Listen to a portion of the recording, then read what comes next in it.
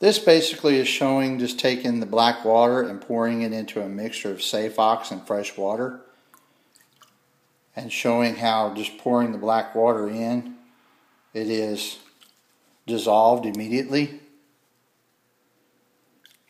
and put back into solution.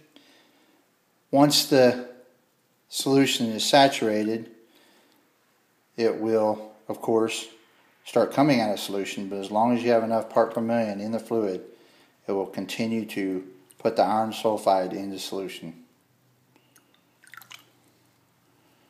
We've put a very high part per million so far of iron sulfide into this, and as you can see, it continues to dissolve the iron sulfide and make it soluble in the fluid. This is from the sour saltwater disposal well.